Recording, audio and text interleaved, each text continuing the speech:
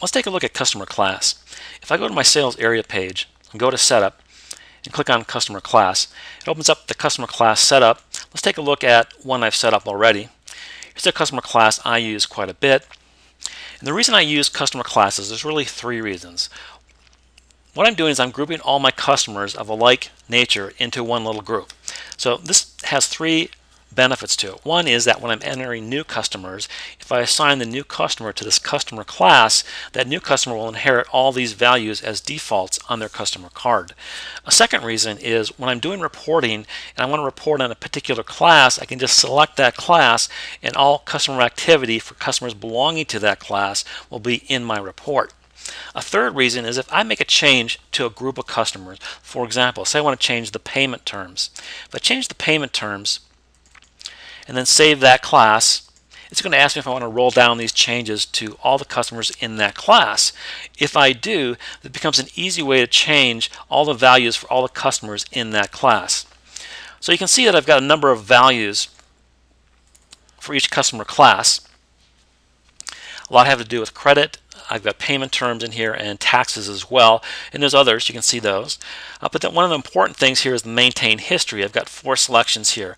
I want to make sure that I've got all 4 of these checked in my system. Also, you want to make sure that you set up at least have one default customer class. So this makes it easier to add additional customer classes in the future. Because when you go to add a new customer class, these values will default in to that new customer class. You can, of course, override those if you want to. Another important value on here are the accounts.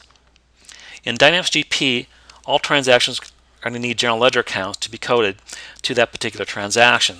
So I might have sales transactions that have items in there and customer information, and I want to make sure that it gets coded properly into my GL. So the way to do that is to have these GL accounts associated to a particular class, which then has those organized to a particular customer. So this makes it easy to set up that structure within my system. So a real easy way to get started in accounts receivable is to set up one customer class at least. So when you add all your new customers, they go to that particular class. It makes it easy to change things. So for example, say I have 100 customers that I import into my system. If I assign them to a class and I need to change one of those values, it's easy to do. I can just go to the class ID, change the value, and then roll that down to all the customers within that particular class. You'll also see similar functionality in the inventory system and also in the payable system. I can have inventory classes and vendor classes. And again, this is a way to organize those records to make it easy for data entry and also for updating and reporting. So if you're not using customer classes, you really should. It's an easy way to get started. In fact, I would recommend it as one of the first things you do is set up at least one customer class so you can add all your customers to that class.